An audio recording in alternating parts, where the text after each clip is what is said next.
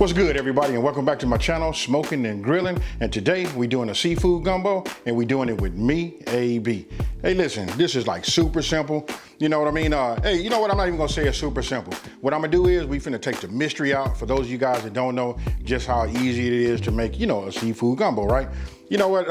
It really is all in the root. Listen, that's what we're gonna spend our time with in this video. I'm getting ready to show it to you so you guys can see it, and I'm gonna walk you guys through that process. Listen, it's just time. That's all it is. The rest of the ingredients cook like any other dish that I've made. But listen, that's what's so scary about seafood gumbo, or just the word gumbo, period. So with that being said, I'm not gonna over talk it, because listen, we're gonna talk in this video and we finna make it happen, y'all. Let's get it. Okay, here we go. These are all the ingredients, lined out. Don't let this intimidate you. You know what I mean? It's a few ingredients, sure, but it's a lot of just dump and go, right? So now I'm gonna go ahead and just start off by showing you guys, the shrimp. These are the shrimp, as you can see, already peeled, deveined them, and look at the size. You can see by the size of my hand, and this right here, you can just see how big they are, right? So this is about 3 pounds. Now I took the shells, because you guys know I'm saving the shells, right? We're gonna use the shells that came from that. What we're gonna do is we're gonna make we're gonna use this and we're gonna cook this down to get that seafood taste, right? So you wanna save these also. So whatever you peel, you just wanna save your shells. Now, next thing here, we got 1 cup of all-purpose flour. Then we got a half a cup. This is the half a cup of canola oil. You guys can use vegetable oil, whatever oil you like to use. I'm gonna use canola on this one. Then of course, we got both of these bell peppers, right? Obviously we got a yellow and we got a green. And then we're gonna, we're gonna dice these, and we're gonna dice them, so that they're a little bit on the fine side. Here's everybody's favorite. Look, the W sauce. And listen, we saying, right? We making a gumbo, right? So check it out. You guys should have known automatically I'm gonna have that Creole kick. And you guys can use whatever type of Creole or Cajun seasoning you like, but this is my choice right here. And don't forget, as you see on the screen, I put a discount right there. That's a 10% discount if you use the code AB10. You guys gotta get that. You see that I cook with it a lot, and I put it on a lot of things. It doesn't just have to be seafood, like nothing like that. You can put it on, listen, I mix it in my chicken, everything. Here, we got a half a cup of butter. This is salted butter. Minced garlic. Thyme.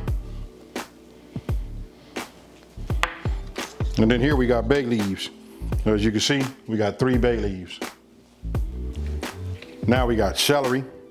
I'm just gonna cut them down the middle, and then we're gonna chop these. We wanna get about a cup of this. Here we got green onions.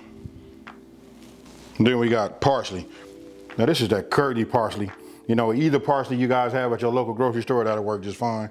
You wanna get yourself about at least a quarter cup. So I'll start with this and measure it and make sure I got enough. And then right here, I got 12 ounces of beer. Listen, you guys can use just about any type of beer that you would like. I just happened to go by and pick up this Sam Adams. This is that Boston Lager. That's what I'm gonna use today. Now here you'll see I got some king crab. It's up to you guys. Look at how big this is.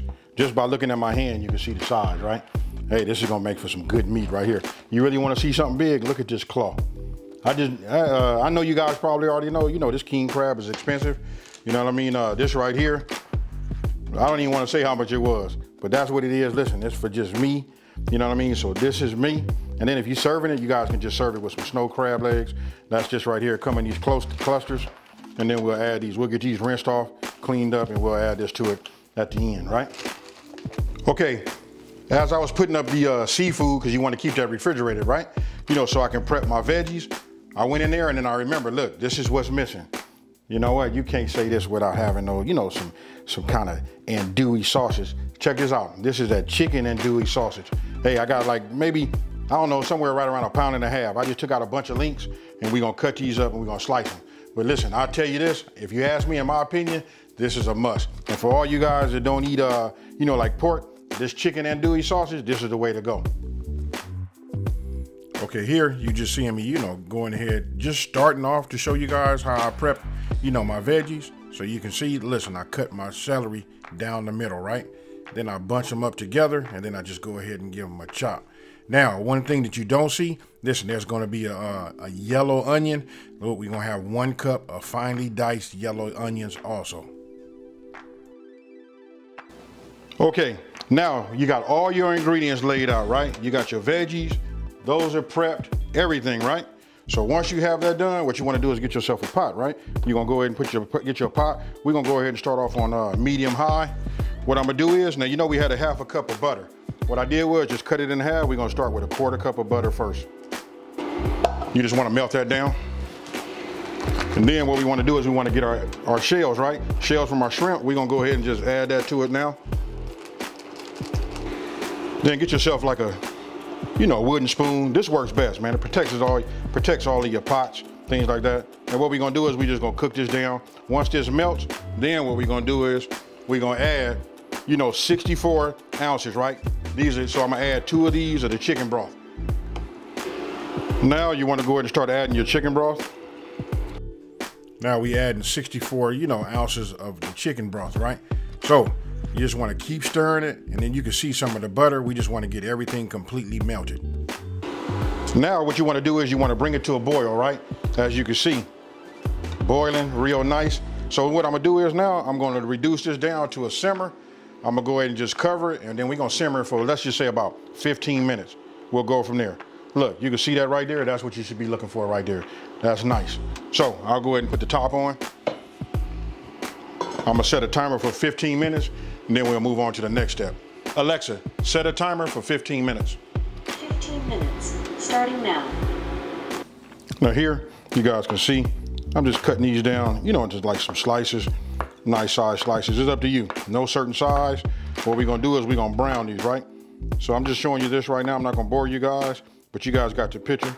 You can do it however you want to. You can cut them in quarters, halves, half circles, or whatever. Now, as you can see, these are already done, right? But what I want to do is I want to show you. Let me see if I can get this up in the camera to focus on that. You see the flavor, see all of the seasonings inside of this? And again, this is a chicken Anduille sausage. Hey, this right here is what's going to give us real flavor. Okay, what you don't see is, look, I don't have my camera facing it, but you can see just a little piece of it right here. This is the Dutch oven, right? I still got that going on, and it's going for that 15-minute timer. We got it simmering. Now, what you want to do is, this is going to be the pot that we're going to cook everything in. So I'm going to go ahead and start putting some heat into this. And I got it on like a medium high heat. What we want to do is take our sausage that we just, slice. We're going to drop it in here like that. And what we're going to do is we're going to brown it. So once it comes up, it start getting, hot. We're just gonna move this around, and we're just gonna make sure that we get a little brown on it, get them to sweat, release some of that flavor inside of this, and then we're gonna move over to the next step. For those of you guys that had Anduille sausage, man, you know what it smells like right now. Another thing is, I forgot to mention this, but you can use any type of sausage that you like. If you can't get Anduille, go ahead and use any of those smoked sausages. Listen, that's where we're gonna get a lot of this flavor at. Now you can see right here, as the pot starts to heat up, you can see those slices right there. They're gonna start to brown. And if you look at the bottom of the pot, a lot of the juices and the goodness that's coming from that Anduille sausage starts releasing into the pot. So then you just want to get yourself like a strainer, tongs, or whatever you need so that you can leave, that oily goodness down at the bottom. Now, just go ahead and add your oil, right? After you get your oil, don't forget, we were left over with another 1/4 cup of butter, right? So you want to put that in there, then you just want to stir it around. And just notice how, like, when I'm moving it around, I'm scraping the bottom of my pot too. Because listen, that's that flavor down there. Now, once your butter is completely melted, just keep moving it around. Now we're going to introduce our flour, right? So listen, we're going to do everything like in increments. So you'll notice that I do just a little bit at a time, right? So I put a little bit in there, you know what I mean? I keep moving it around. It kind of like thickens up a little bit. I just keep, moving it around, keep mixing. I don't like to, stop. You just want to keep going. Once you get it mixed, then you add a little bit more. And remember, just listen, a little bit is key. You know what I mean? Because you can always fix whatever, if you don't just dump something in there. Now, once you're done, what we're going to do is we're going to cook this, and we're going to cook this for about 30 to 40 minutes. Now, after you got everything nice and creamy, look, after the first 10 minutes, look at the color. I want you guys to pay attention to the color. You can see it right now. You know what I mean? I just mix it. I'm constantly scraping that bottom. I'm not scraping it hard because it's going to come up once we put our veggies in there.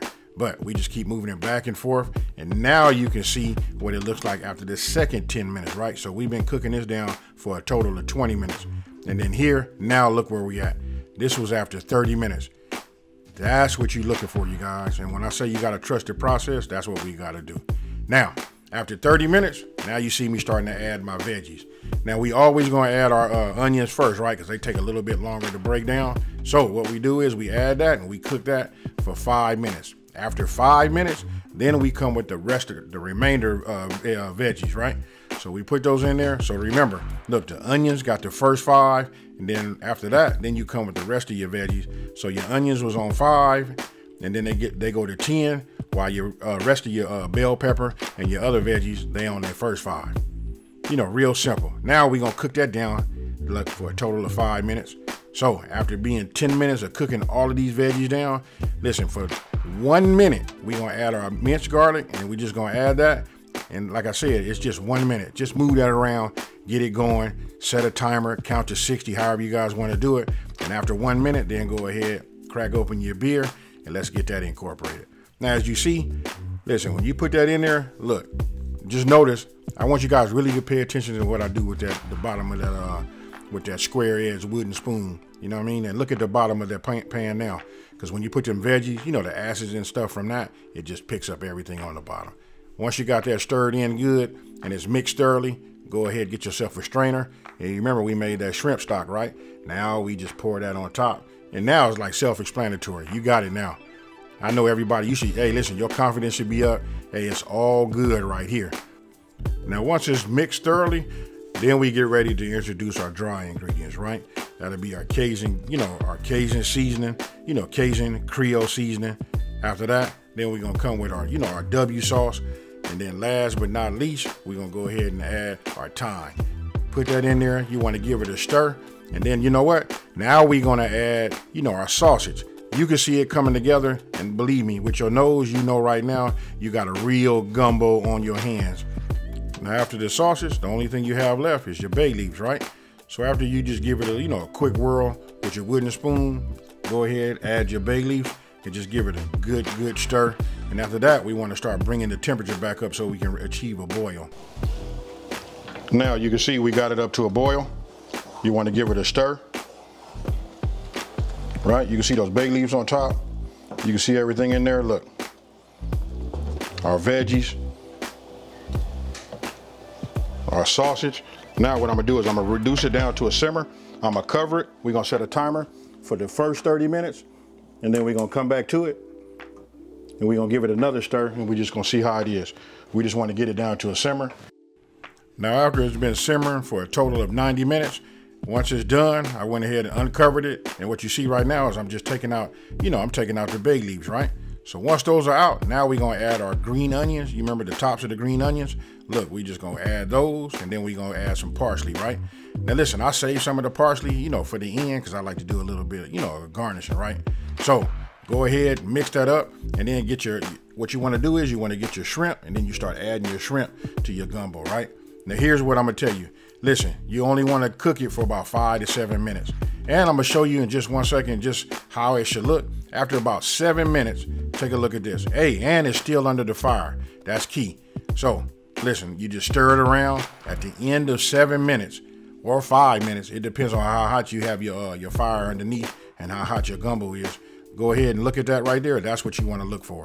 Once it looks like that, now it's time to introduce, you know, our crab legs. Now listen, if you went to use what, lump crab meat, you can use that. You can add that now, or you can add, like I'm doing right now, just the crab legs, either or.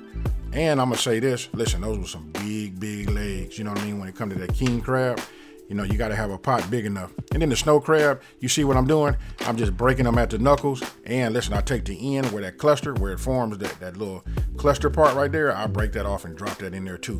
That doesn't do nothing but add a lot of flavor. Now, here, you just go ahead. I'm gonna show you what I do when I do some plating. You go ahead and use one of those measuring bowls that you have. You know, when you do your ingredients, spray it with some non-sticking spray, and then go ahead and pack it with some rice, and then add it in the middle. Grab yourself a ladle, and now you just wanna start adding it around on the edge, right? You can see the sausage, that right there. You can see the shrimp, but you guys are getting it. you know, pick you out some pieces, just something that look real nice. Now look, I made this like this just to, you know, just like give you guys that restaurant feel, but this is what it's like when you go to a high-end restaurant, you go ahead and get a gumbo, it looks just like that, you know. So you remember that parsley? Now you just want to go ahead and hit it with a little bit of that garnish, and the rest of it is, hey, I can't say nothing else about it, but boom, there you have it, seafood gumbo at its best. All right, so you've seen it. You know what, this video is really about just like, you know, letting go of whatever, you know, whatever you thought about before, just trying to come into it, you know, just like regular, you know what I mean? Hey, I guess all of what I'm trying to say is, this is what I'm trying to say. You gotta trust the process. I just wanted to show you, so it might be like a little long, but I just wanted to show you guys so you know what it looks like, you know, step by step. You saw the money shot, you even got a chance to see how I do when I try to plate it. You can look at that, you can look at them high-end restaurants, you can make this in your house, and I promise you, it don't need nothing else. So here it is again, you know what I mean? And hey, listen, I'm finna get me some right now. I'm gonna go ahead and hit it with this spoon. And listen, what I like about this right here, listen, with these herbs and the cooking process, when you serve it over rice, listen, it mellows it out and it's real nice. So, cheers, everybody.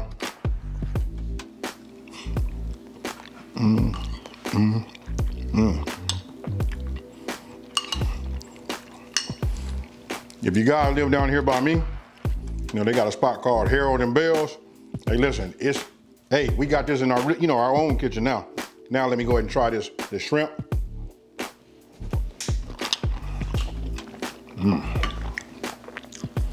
Listen, I'm not gonna eat none of these crab because listen, you know, my hands gotta get dirty and all that, and I just ain't gonna do that on camera. But I will tell you this, try it. You guys let me know what you think about that down in the comment section below, and we'll go from there. Now, if you're new to my channel, let me just take this time to say, hey, thank you for watching. Don't forget to subscribe and like this video and tell everybody out there, there's a channel out here that's simplifying these recipes and taking the mystery out of cooking. And with that being said, you see I keep smiling, right? I'm about to get it. Peace, and I'm out.